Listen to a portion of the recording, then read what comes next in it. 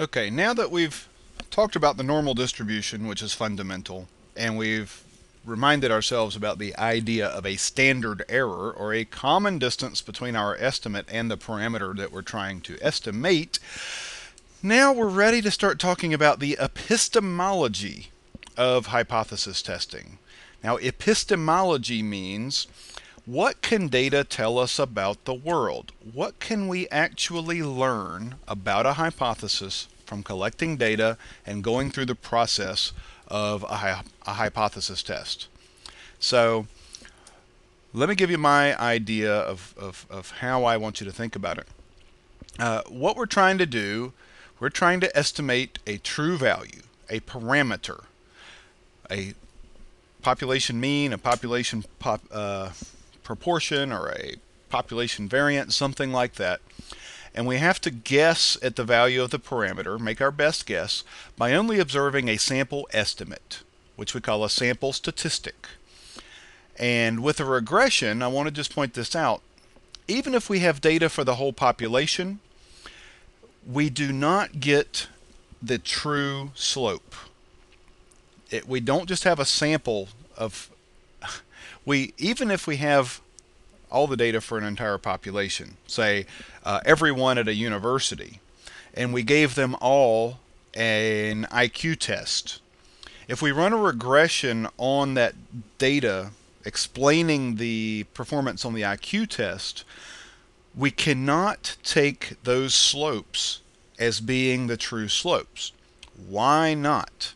Well, because there is what we're studying is not really the true, we don't have the true values of, we have the observed values of how people did on the IQ test that day, but we don't have the true values of all of the possible observations.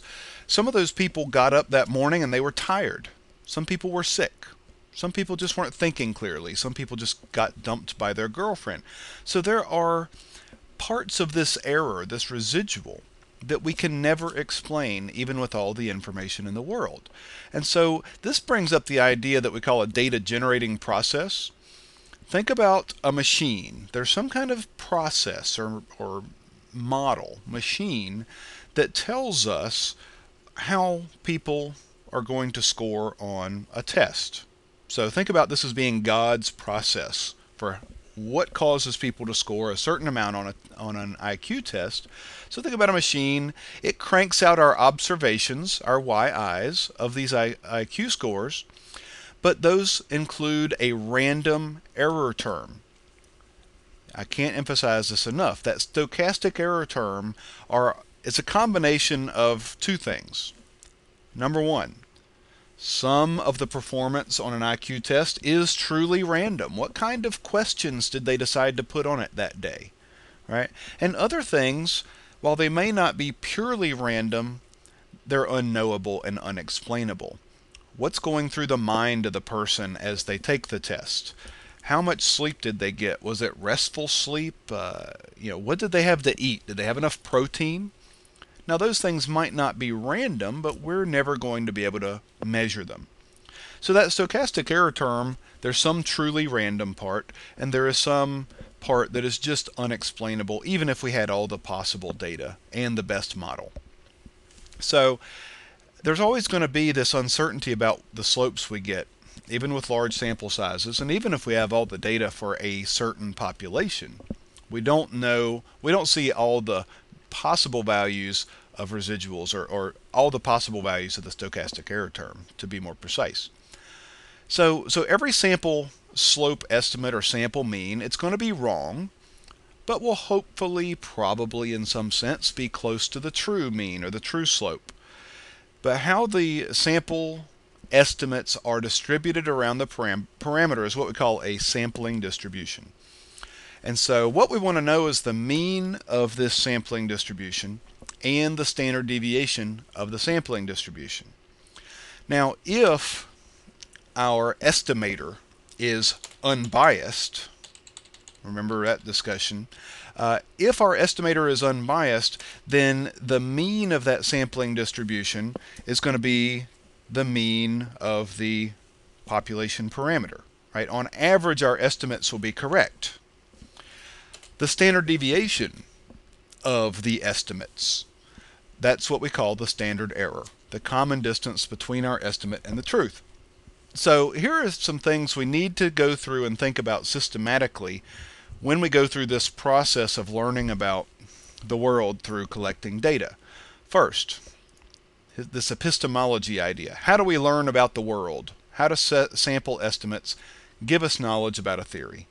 Second, what sort of distribution does my estimate follow? Sometimes it'll be normal, sometimes it'll have a student's t-distribution, sometimes a chi-squared, and sometimes an f, and I'll take you through how you can determine that without having to memorize. And lastly, you just need lots of practice and thinking about what you're doing. And we'll try to do these three things in a systematic way and get the handle on it. So, first, epistemology. How do we learn about the world from samples of data? What do we really want to know when we collect data and we do a hypothesis test? Here's what we'd really like to know. I would like to be able to calculate the probability that my theory is right given I see some kind of data and it generates some kind of estimate, some kind of sample mean. Can I calculate the probability my theory is right given the fact that I got some kind of sample estimate? Answer, no. You cannot do that. We have not figured out a way to do that. Now some Bayesians might say that you can, but okay, we're not going to go there. So we want to be able to calculate the probability our theory is right given the fact we see some data. You can't do that. The basic problem is that there are an infinite number of theories out there. And so with an infinite number of theories, it's not going to be possible to assign a positive probability that each of those infinite number of theories is correct. Let me give you just a wacky example. My theory is that churches are actually a front for criminal organizations, and that the more churches there are in a city, the more crime there will be in the city. So that's my theory. The data I collect: in cities with more churches, there is more crime. Have I proven that my theory is correct? No, I haven't. Can I calculate the probability that my theory is correct? No, we can't. Data can either be consistent with a theory or they can be inconsistent with a theory. So if you collect data, it could match the predictions of a theory or it could not match the predictions of a theory. If your data match the predictions of your theory, it doesn't prove your theory's right, because there could be an infinite number of other theories that would also predict the same kind of thing, right?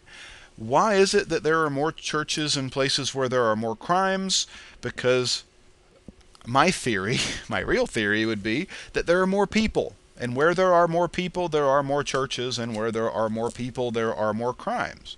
Now, I could collect some data that's consistent with that theory. But that doesn't prove that either theory is right. What you need to do is keep collecting data, keep doing experiments until you find some data that prove or tend to go against the theory. Now, we don't like to use the word prove. You can just come up with data that is consistent with the theory or not consistent. Try to avoid the word prove, especially with a regression, because we're just looking at relationships, not really proof for, you can find evidence for something, but you can't really prove things.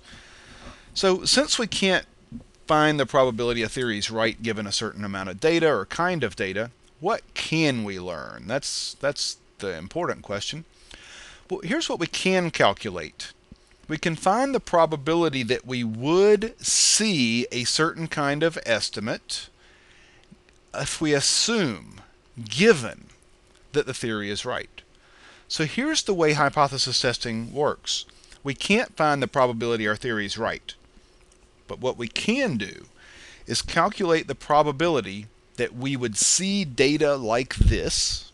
So what's the probability we would collect data like we collected if we assume that the theory is correct?